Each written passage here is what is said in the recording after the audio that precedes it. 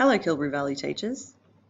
Sometimes the notifications in SEESAW can get a bit much, especially if you have a really active class or really active parents. There is a way to turn off the notifications. The way that you turn off your notifications is by going up to your name and clicking on it. Click on the cog,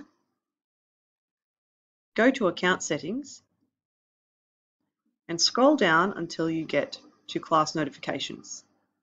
And you want to turn email notifications off. Green means it is on, grey means that it is off. I also strongly suggest turning off your Android, iOS push notifications.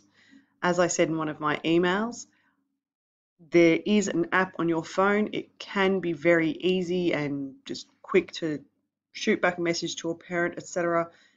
But the notifications can be frustrating. And if you would like to turn off the emails that send you tips, tricks, and SEESAW updates, you can, or you can leave them on. That is entirely up to you.